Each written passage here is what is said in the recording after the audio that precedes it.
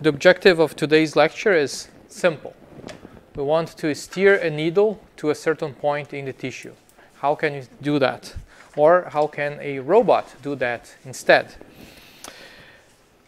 The problem is rather simple. It's a very simple statement. You have a long needle like this one. You want to put that into a tissue and you want the tip to reach a certain target. Right? Doesn't sound very complicated, does it? But it might be more technically challenging than you think. First, you can see the needle is flexible, so it may bend away from where you want it to be. And you can imagine that if you don't reach the target you want, especially when you're delivering a drug, that can cause a lot of complications. So this is a very common medical procedure, and the objective of this lecture is to develop see how we could develop a system to help steer these needles towards a certain point in the tissue. So the contents that you see here, this is more like a graduate level. It's all from research, right? So I'm not going to be asking you specific questions about it.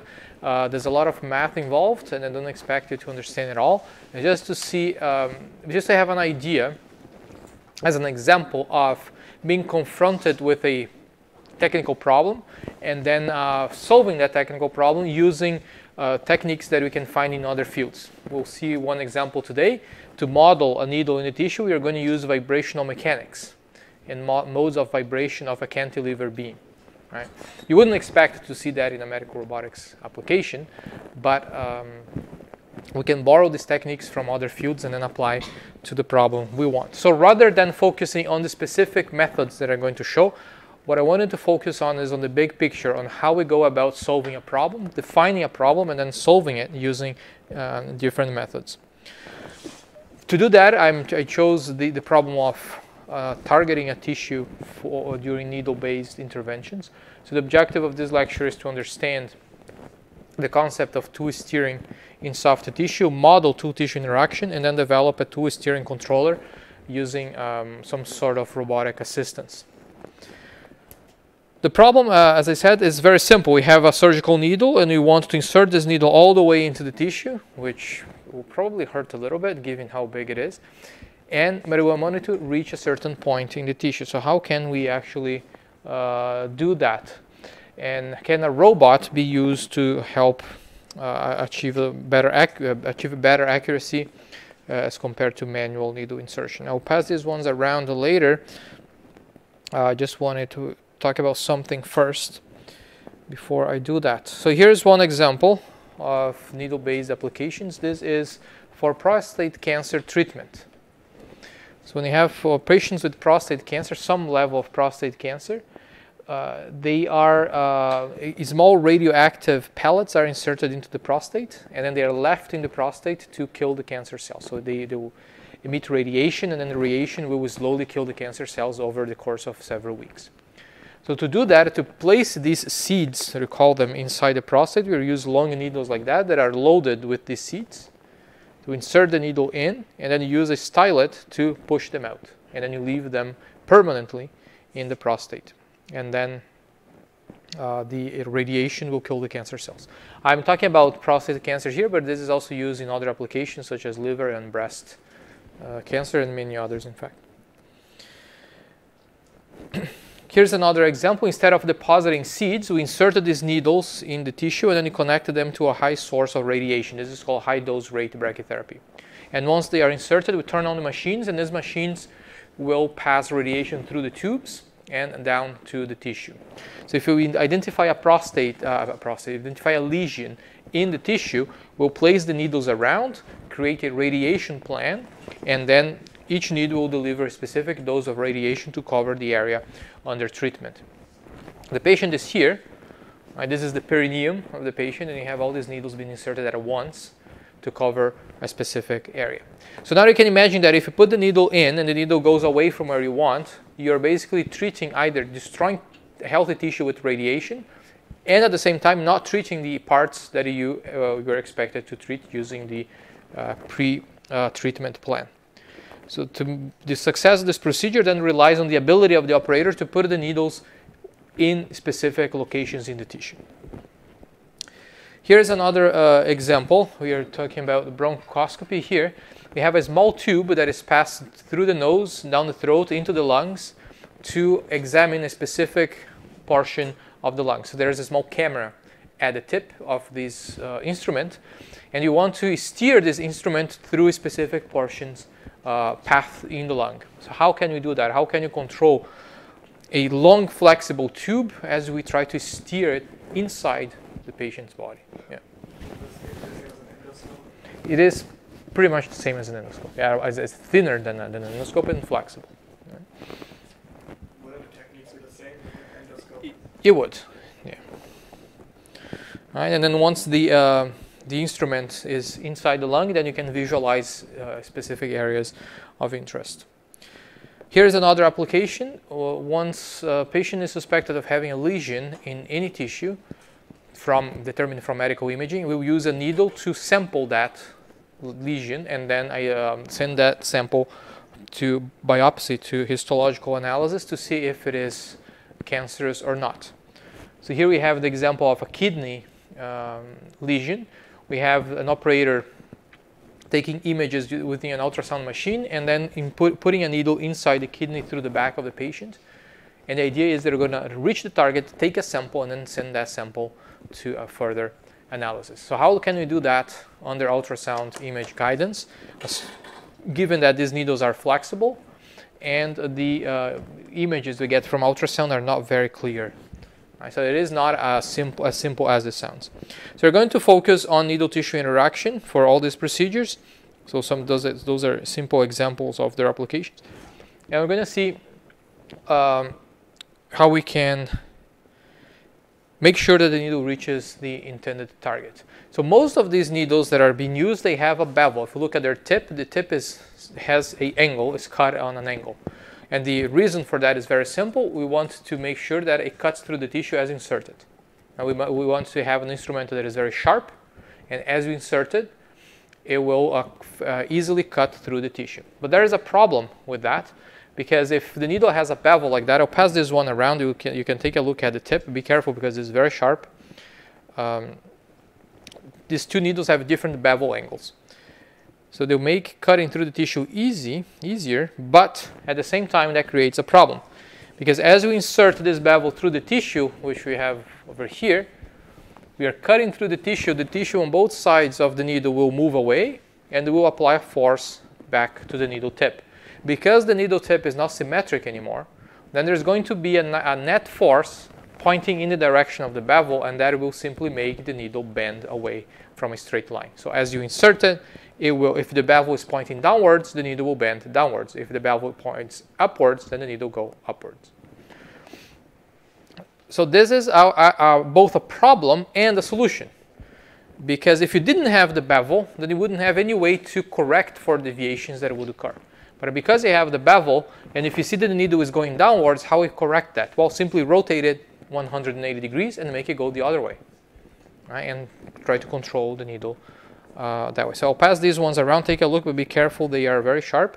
These are the exact needles used in the brachytherapy procedure that I mentioned earlier.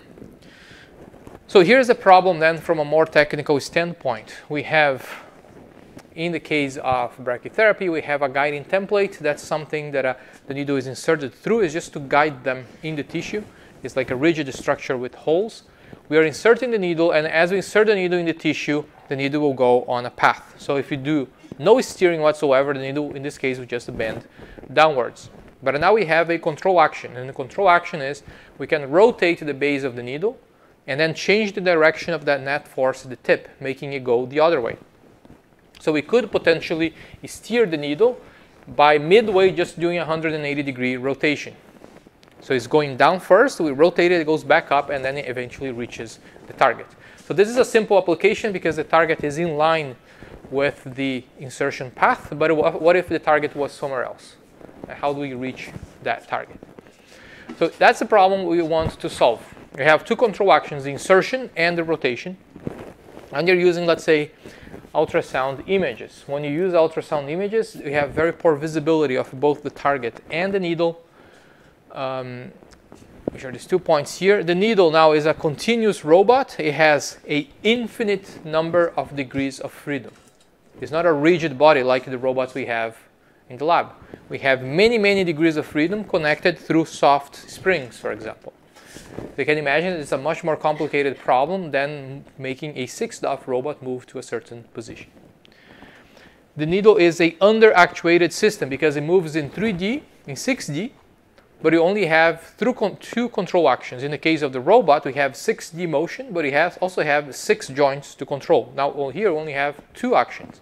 It's the insertion and the rotation of the base to achieve 6 degrees of freedom. So that's what characterizes the under-actuated system. And the needle model has no equilibrium point. So long as there is an insertion or a rotation, the needle is going to be traveling away from the path. It never goes straight. So how do I fix this, or how do you use the information to improve targeting accuracy? Well, the solution is modeling, estimation, prediction, and feedback control. So we're going to treat this problem as a control problem. And this control problem will have these many different elements. So let's start with the physical problem we want to control here, the plant, the needle, and the tissue. This is a coupled system. The needle cuts the tissue bends the needle, and back and forth. We have now a robot that we're going to add here to hold the needle and steer the needle, a controller that controls the robot, a sensor to measure where the needle is. We use that information to predict the trajectory of the needle, and then a trajectory planner that will give us a desired trajectory that we want to follow. So this is what we want to follow. This is where are we going given the current state, and then the controller will analyze that to make further actions to reach the desired target. So I have to now address each of these problems. Let's start with the number one. First, if you want to develop a control system for this plant, we need a model for that plant. We need to understand what are the dynamics of needle-tissue interaction, how does deflection occur, and what are the consequences of that. So that's step one, is to model and understand the interaction between the needle and the tissue. So here we have a coupled system, because as the needle cuts through the tissue deforms, and the deformation of the tissue applies forces back to the needle, and you make the needle deform again. So the needle deforms the tissue deforms the needle. It's a physical coupled system. So we need a model for that, and through that model then you can develop a controller once you understand what is going on. So here are the different phases that occur as the needle is cutting through the tissue. So the first portion here, I would not recommend experimenting with that, but if you have a tissue and you put a needle through it, the first step is to puncture through that tissue. The tissue will slightly move away from the surface until the tip goes in. And once the tip goes in, then the tissue relaxes and comes back. Does that make sense? What I'm talking about? Yeah? So the first portion is the puncturing. So we are compressing the tissue. Once the needle goes in, the tissue relaxes and comes back. And once the tip now is fully inside, we reach the second phase of the interaction. That is the cutting phase. Now the needle is cutting through the tissue, is breaking the tissue fibers, and as a result of that bevel, the tissue is being displaced on top at the bottom. So you're basically compressing the tissue under the needle and compressing the tissue above the needle as the needle travels through it. Which side of the needle will have more compression, the bottom or the top? In that specific way. In that specific way, the top will have more tissue because the surface in contact is greater. And the top will have a greater tissue displacement than the bottom. If that occurs, then look what happens in the imbalance of forces part there. Now we have the tissue is compressed on the top of the needle. That means that there is a force normal to the bevel pointing down. Because that a force is normal to the bevel, we have both a component against the insertion and downwards. So that component Q, the vertical component of that force developed at the tip, is what makes the needle now bend. So as it will go in, there's a net force pointing down. The vertical component makes it bend downwards. If you rotate the needle 180 degrees, then the force reverses and it goes up. As we continue the insertion, now there's another factor here to take into account, is that the tissue applies a force along the shaft. That's just friction. So you have a force at the tip and you have friction along the shaft. The further the needle is inside the tissue, the more friction there is along the shaft because the surface area is greater. You can certainly do constant rotation, but you're basically drilling through the tissue. All right? It's like drilling. So probably not best solution, right? But you can give it a try. Yeah, just attach it to a drill and goes straight. Yeah, but we'll use that later. And then the last phase here is the tissue deformation. So if the needle is going downwards, what is happening is as it goes down, it compresses all the tissue below it as it is moving downward. So imagine this way. You put the needle in, the tip is cutting a tunnel through it. Right? It's cutting that tunnel, and then the needle is bending downwards. So any difference from the position of the tool shaft from that tunnel means that the tissue is being compressed. And that tissue compression applies forces back to the needle shaft that here are modeled as a distributed load. You remember this from beam theory or some mechanics class? First year, yeah. So that's a distributed load. So I have two effects now, a force at the tip and a distributed load along the shaft that counteracts the force at the tip. Does that make sense? So these are all the phases involved in this process. So now let's try to create a model for this interaction. Yeah. Sorry, if there is like a tissue deformation, there's a force applied, so it will be push the needle. If you keep inserting, it will push the needle back and make more distortion on needle and like that. Yeah. So the bottom applies a force up, but there's always a force at the tip holding it down. You're making that stay in equilibrium. So our first attempt to do to create a model to capture that effect is to assume that the tissue is rigid. So we're going to make two assumptions here. The needle is a non-holonomic system.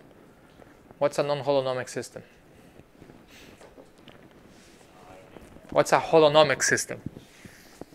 A holonomic system can move in any direction at any point in space. A non-holonomic system can't.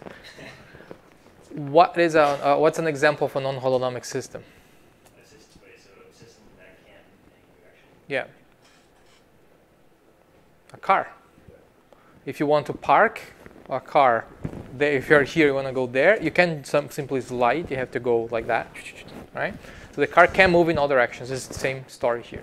So the needle is a non-holonomic system, and the assumption is that it always follows a constant path with a constant curvature. And then the second assumption you're going to make is the tissue is not rigid. It is not deformable. It's rigid.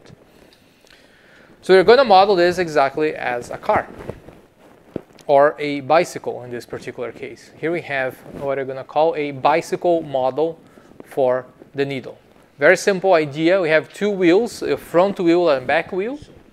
They are connected by a distance A and B. So A is the distance from the first wheel to the tip of the needle. And then B, we'll put another needle B units ahead of the tool tip. We are going to give it a steering angle here. So the greater that steering angle, the greater the curvature of the deflection.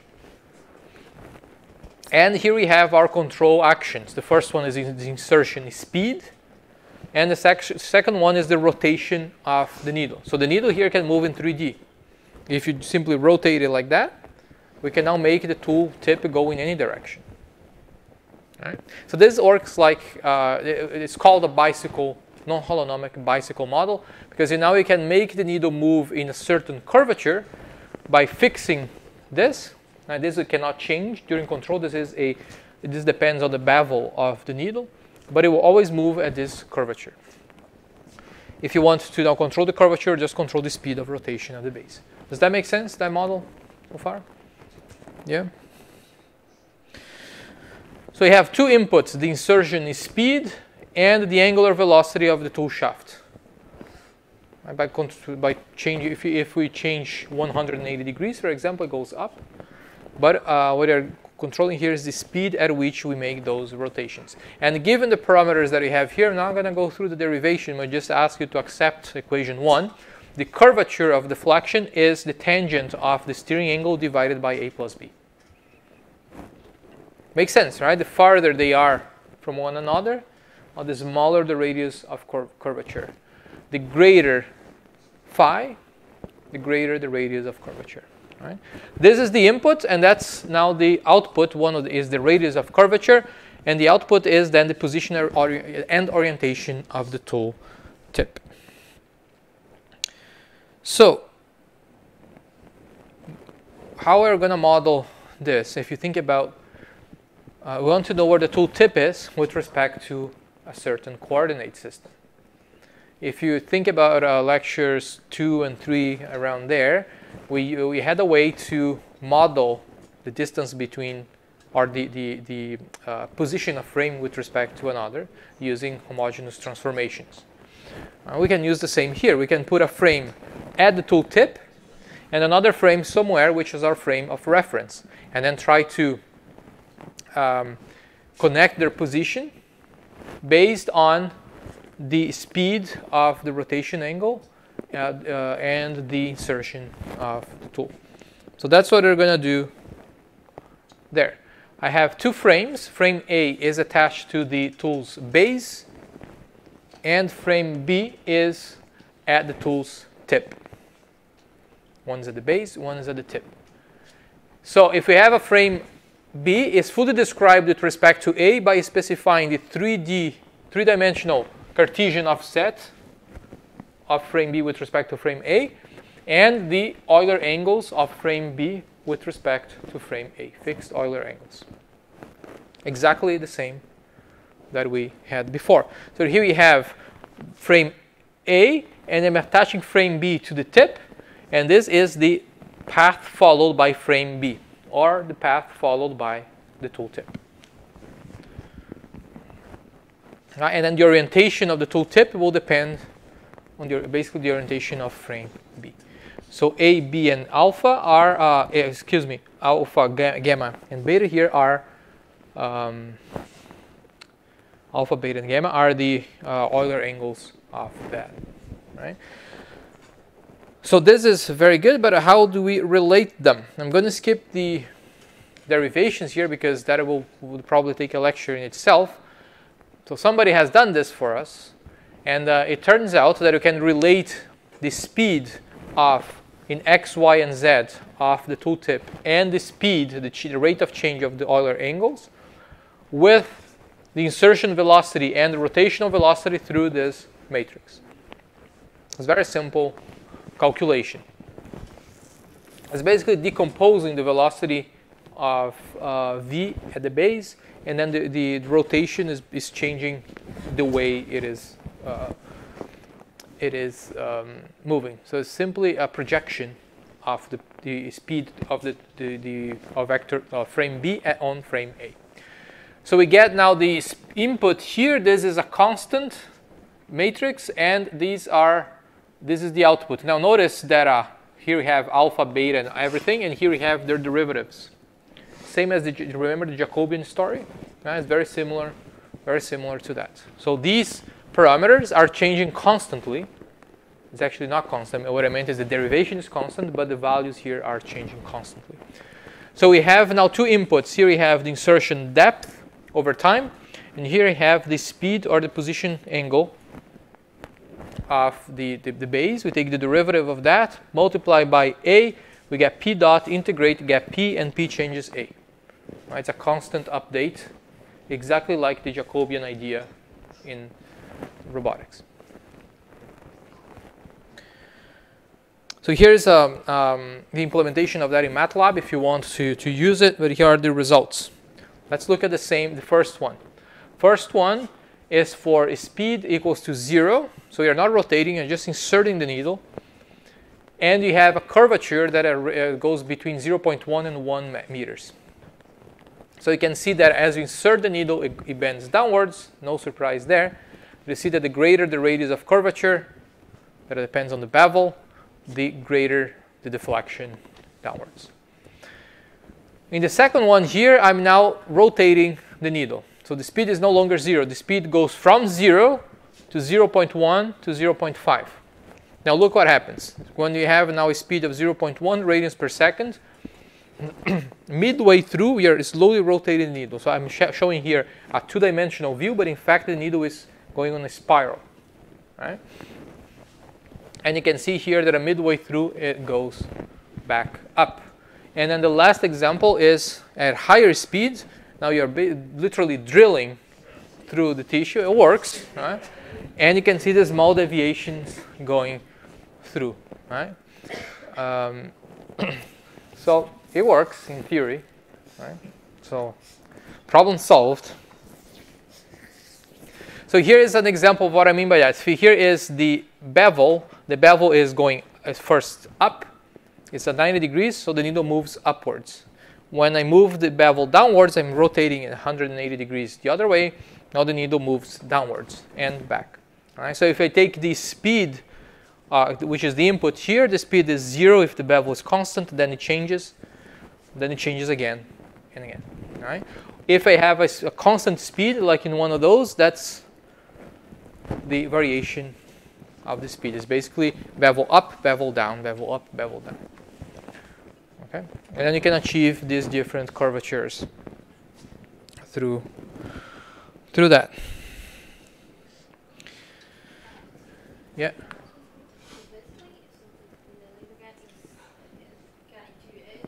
So basically, it is now simply rotation in one direction. It's just go back and forth. In this graph here, it is just going back and forth. In the other one, the red curve is a continuous rotation. Yeah. But this one here is just up and down. We can do it either way. All right, so in this example, we have either 0 or pi over 2. Oh, sorry, should it be pi, not pi over 2. Right? It should be 180 degrees. But we could also do continuous rotation and stop midway and find a proper combination of insertion and rotation so that any point in 3D can be reached. So here is an example. It's a 3D representation of it. We have rotations that are going, it's not simply 0 and 180. It's going out of that range. And then you can see that you can achieve three-dimensional motion through that.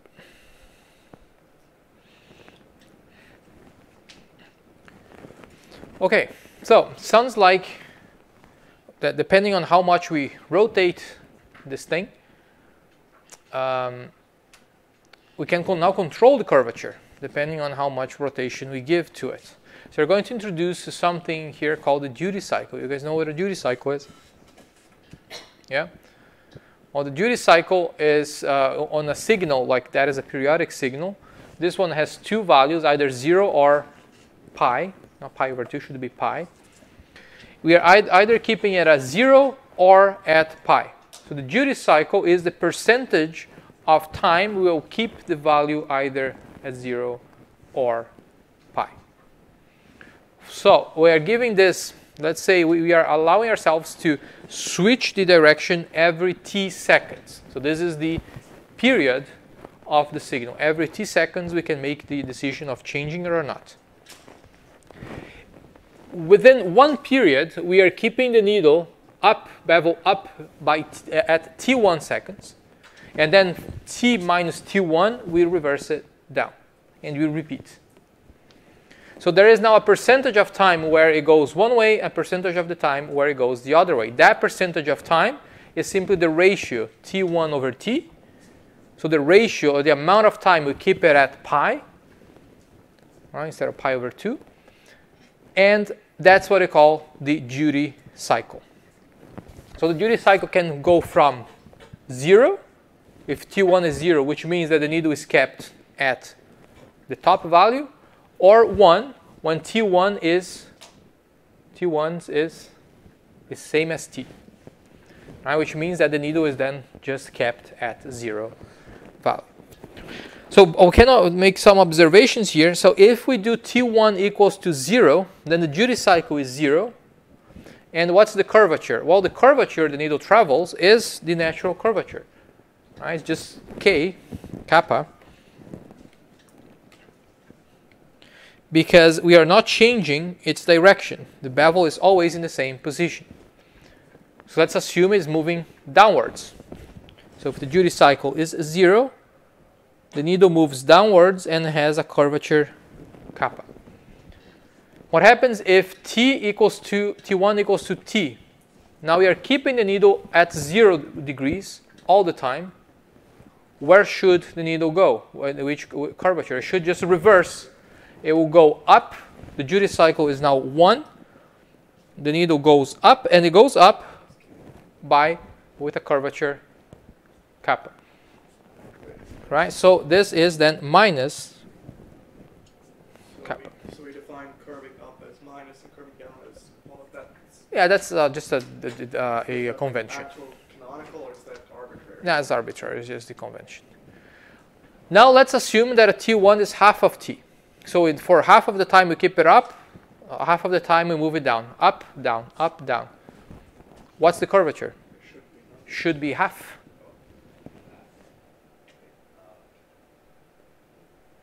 Right, should be half. Or should it be 0? It should be 0, right? Because some of the time you're positive case, some of the time it's negative. It should vary out to 0. So the net translation should be, the net deflection should be 0. Right, so if we keep it half of the time up, half of the time down, we are basically compensating for everything. So this should go to 0. Which means we can now come up with an expression that it gives the actual curvature based on the duty cycle. This is the duty cycle, T over T1. And that expression will now tell us what is the exact curvature we can achieve by now changing the duty cycle, by changing the amount of time it goes up or down. Now, how many times we change it up and down is independent of the duty cycle. That is the frequency. That depends on 1 over capital T. All right, so if 1 over capital T is, let's say, is 1, so 1 hertz, so we are doing this, making this decision every 1 second, and you have a duty cycle of, let's say, 60% or 0.6, then for 0.6 seconds, the needle points up. 0.4 seconds, it points down, up and down. And you're doing that adjustment every 1 second. Or you can go higher in time and lower frequency and make that slower. But you see that it does not affect the definition of the duty cycle. Right? It's just how many times we are doing per second. Did you have a question? Oh, is that pi by 2 supposed to be pi? It's supposed to be pi, yeah.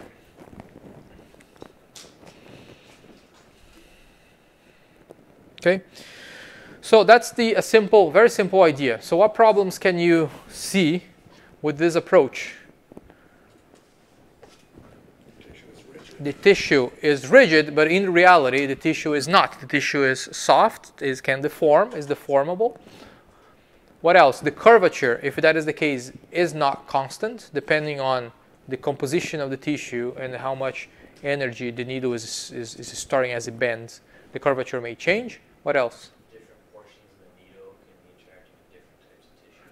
The tissue it may not be homogeneous, which means that for different portions of the tissue, we have different forces acting on the needle. Right? And we also don't know where the shaft of the needle is. All these plots that we have here are simply the position of the tool tip. What if we want to reach a target over here, but we have an obstacle there? We not only need to know all the path taken by the tip, but we also need to know, once the tip is there, what's the shaft? Is the shaft going to touch the obstacle or not?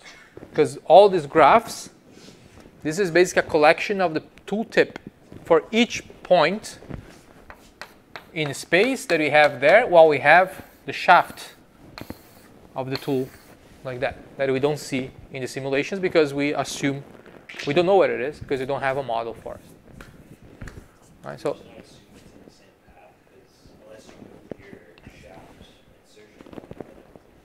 we can make that assumption that it's always the history of the tool tip is the path. And in this case, it has to be, because otherwise there will be some tissue deformation and some forces applied to it. But it's not necessarily an assumption that we can justify in some cases. So another option is to use a mechanics-based model and then bring in the dynamics of the needle. So that's another option. So this we're going to see in this. So this is going to get a bit complicated, but I don't expect you to fully follow the math. We're now going to model the tissue. And we're going to model the tissue as a viscoelastic medium. That means that is composed of small elements connected together. Here, a lumped model of a spring and damper. The spring models the elasticity of the tissue. The damper models the viscosity of that tissue. We are going to go back to that example from the beginning where we have the needle traveling through the tissue. There is a force developed at the tip, and then the force will make the tissue deform under the shaft. The force under the shaft applies, the deformation under the shaft applies a load back to the tip.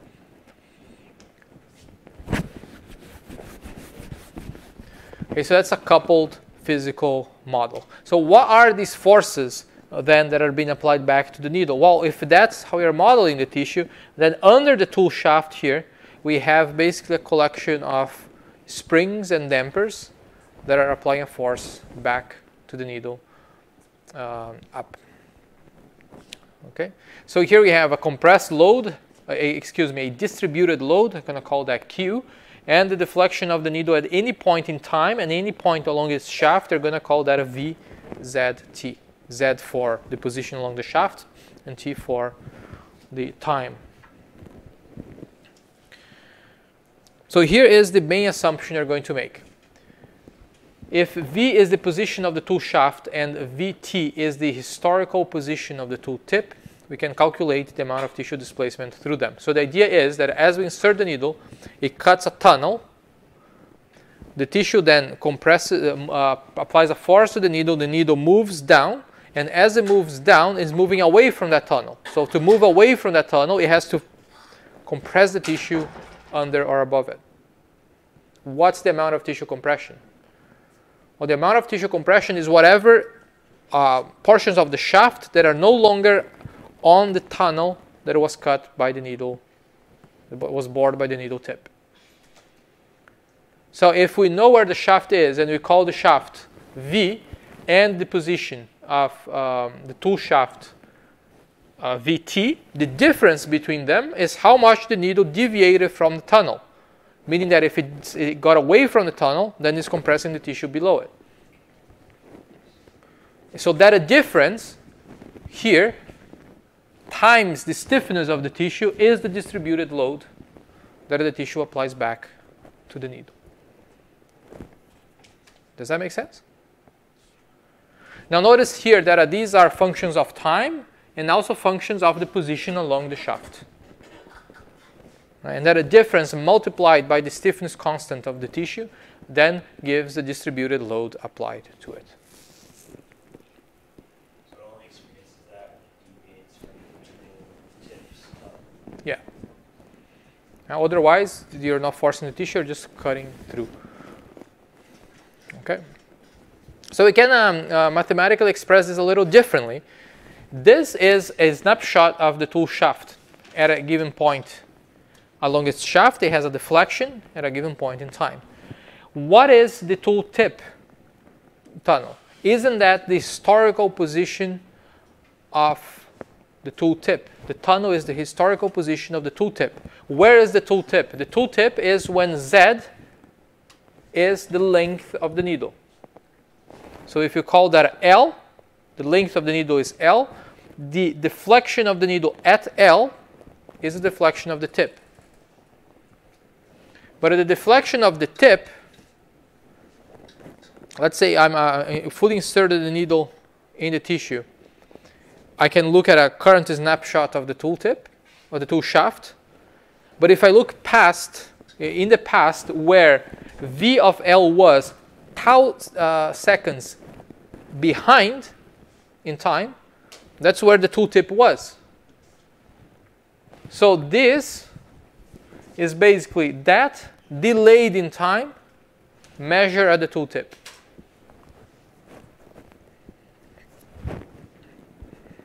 Yeah. Okay, so now we have an expression for the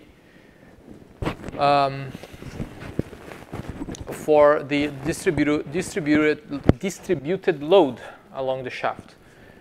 How do you go from the distributed load to the deflection of a beam? If you consider the needle to be a cantilever beam, so it's been holding in one point, only I can relate the deflection of that beam to the distributed load by simply taking the, if the moment of inertia and the Young's modulus are constant, is simply by integrating the distributed load 4 times. You remember that from physics? So integrate the distributed load 4 times, and you go from the distributed load all the way to the deflection of the tool. So the first integral of the distributed load is the force applied to the shaft. So here is where we add Q. We take the integral of this distributed load, we add the force at the tooltip, the force that is created by cutting. If you integrate the result one more time, then you have the shear moment at any point along the tool shaft. If we integrate that one more time, we get the deflection slope. And if you integrate the slope, we get the deflection. So very simple-ish. Just take the 4th integral of the load, add the force at the tip at some point, and the problem is solved. We have now the deflection of the load. The problem here is that we don't know the load until we know the deflection. We don't know the deflection until we know the load. So we have to somehow solve that duality there. Is this part clear? Does that make sense, sort of? Now that's from mechanics. So here is where it starts to get complicated. If you want to model the needle as a beam, we are going to make an assumption that the needle is a cantilever beam and has modes of vibration. These modes of vibration are the shapes the needle can take over time at different points when it's vibrating. So if it has one mode of vibration, or let's put it one mode of vibration, there is one point along the shaft, then when the needle, the beam vibrates, that point doesn't change. Everything else changes, but at that point it doesn't. The second mode of vibration, guess what, has 2 fixed points. As the beam vibrates, everything on the beam moves, but those 2 points don't move. Third mode, 3 points. Fourth mode, 4 points, and so on. So we can describe the shape, all possible shapes that the needle can take up to an infinite number of vibration modes using this equation here. So this equation is just giving you those shapes for different vibration modes. When Ki is 1 is one mode, Ki is 2 is second mode, third mode, and so on. Beta is the same. Right? So these are constants for a clamped free cantilever beam that have been calculated for like beam theory. There's a whole book about it. I don't know how they calculate it, and I don't care. But here they are. I know that if I plug these in, I can get an equation that gives the first mode, an equation that gives the second and third, and so on. Well, the problem is when the needle deflects in the tissue, it's not going to take any of these modes. But it might take a combination of them, or a weighted combination of them. So what we're going to assume is that the needle can take a sum of a vibration mode times a weight. What's that weight? That's what you have to find. So the advantage here is that we are assuming known forms for the needle shaft. We are adding these known forms together, and when we add them, we multiply each of them by a weight. That weight is what we have to find, and we don't know that. So that's now the problem. Instead of finding the entire deflection, is just about finding these weights that I called here GI. If you are assuming 10 vibration modes, there will be 10 weights and so on. So the way we're going to find that is to minimize the energy in the system. How do we minimize the energy in the system? We have to now calculate the total energy, take the derivative of the energy, set that to 0, and the only variable left is the weight. So to get there, now we need to define everything that can create and store energy in the system. Now thinking about a needle deflected in the tissue, what can store energy there? The bending of the needle, so the stored energy, the strain energy in the needle.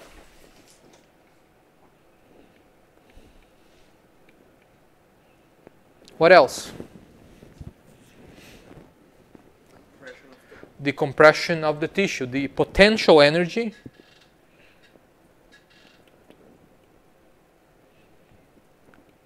in the tissue, which is simply the potential energy of the springs. Right? So these are the result of applying a work that created that deflection. What is that work? What's creating that work? Tissue. Is the force created by tissue cutting, force at the tip. All right, so if you multiply the force at the tip, that we call that Q, by the displacement of the needle at the tip, then that gives the amount of work we are injecting into the system that creates this stored energy. So what can you do now is add everything up, and to find the balance will occur when the potential reaches its minimum. And to find the minimum, we just add everything up, take the derivative with respect to the only variable in the system, which is the weights of the vibration modes, set that to 0, get the vibration modes. Very simple. The Q, this is this? Yeah, this is the force, and this is the deflection V. Yeah.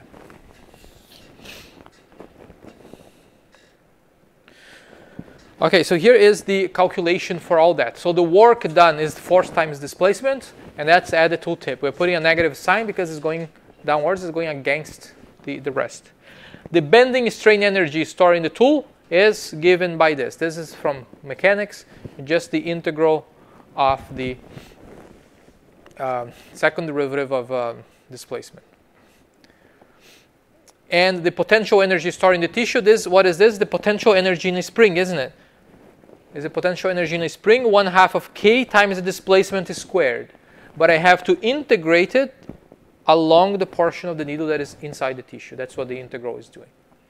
It's the strain energy for small load elements integrated over the entire shaft. That's what the integral does. Now that we have these three elements, we can calculate the potential just adding everything up. That's that beautiful equation on top.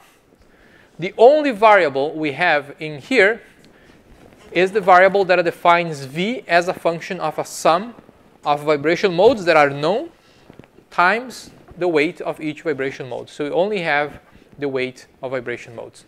So we can take the derivative of this with respect to the vibration. Sorry, there's a mistake here. This should be G, not M. This is G, the weight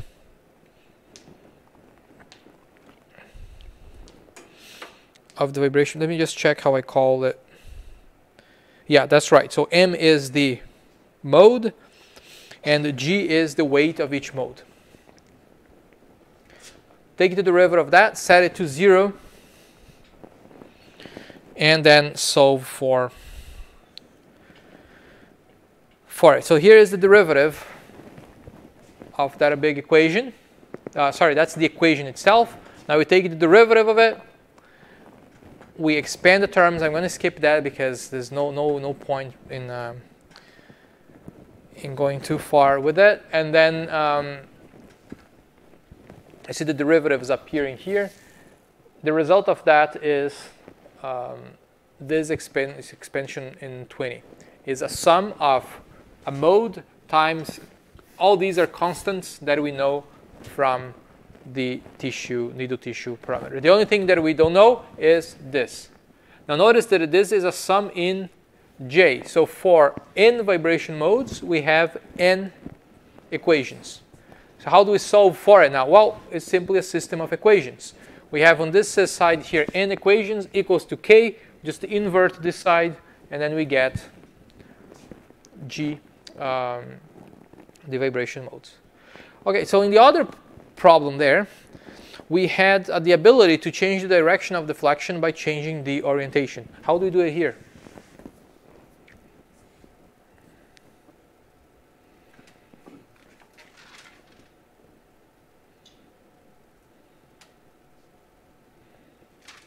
What is causing the deflection in the first place?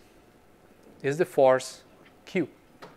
So if Q is positive, it goes one way. If Q is negative, it goes the other way. So this is a two-dimensional model. We cannot account for 3D motion. So if you want to change the direction, just change the sign of Q. In real life, you can't just change the sign of Q. Like, how would we? That's an approximation. Yeah, we have to do that way. Yeah. What is M again? M is the vibration mode. This is the equation that gives these forms of the tool shaft. Okay, so we can expand this equation because we have n vibration modes. So basically have all the vibration modes times a constant matrix here, square matrix, equals to a constant equals to the force at the tip. That shouldn't be F, it's Q. So it's easy now to invert this and find G. And once we find G, then we know the true deflection of the needle by just going back to this equation over here. These are known, and these are now calculated, so you can find the true deflection. Okay, so here are some simulation results. So now what you see here is the evolution of the tool shaft. Before we had the evolution of the tool tip. Here is the entire shaft. I'm inserting it into the tissue and doing some rotations at certain points in time. Not rotating at all, rotating halfway through and rotating a bit later. So each of these curves is the shape the shaft would assume once it reaches the destination. So you can see the destination, the tool tip over here, but once the tool tip is there, we know that this is the shaft. Right? So that's the advantage compared to the other method, is that now we have both. We have the position of the tool tip, but also the entire shaft when the tip reaches that destination through these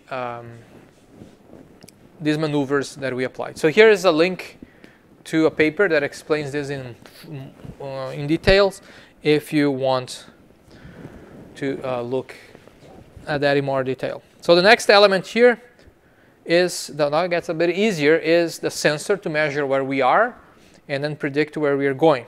So typically we use ultrasound images. So two types of ultrasound images. So here we have the needle being inserted into this tube. The first one is the longitudinal image. So the needle is, where are the needles? Could you grab them for me? So the needles are inserted like this. This is the ultrasound imaging plane. It is in line, it's parallel to the needle shaft. So when you look at the needle in the images, it will appear at a line like that. So you see here the cross section of the tube, right? And you see the shaft of the needle. The other option is sagittal images. So the needle is like that, but now the ultrasound is at a 90-degree angle. So what you see is just a cross section of the needle shaft. So you only see a little dot that is not even showing here over there. A little white dot on the images. And that's all the information you have to control the position of the tool. So here is a more detailed version. We have the transducer imaging the shaft of the needle. We have the transducer imaging a cross-section of the needle. Just switch the transducer direction. Some of this transducer will have a mechanical way to move inside with a mechanical system, make the imaging plane move like that at a very low rate, like probably 4 or 5 hertz. And then you can get a 3-dimensional image from a 2-dimensional transducer, or we can simply translate the transducer and then stack these images together to find the 3D image, which is currently a project going on in the lab. Another option is to insert a sensor inside the needle shaft. It's a very small electromagnetic sensor that goes inside the shaft. And there is a field, magnetic field generator on the side. It creates a magnetic field. This small sensor is like a small coil that will receive the electromagnetic field, will be magnetized, and then based on the response it gets, we can infer where it is. So this is, we have one of those in the lab. This is actually used in some surgeries to detect the three-dimensional position of the tool shaft. You recognize that a little robot there, right? That's the mecha doing its job, is steering that a big tool through a thick layer of like pork meat.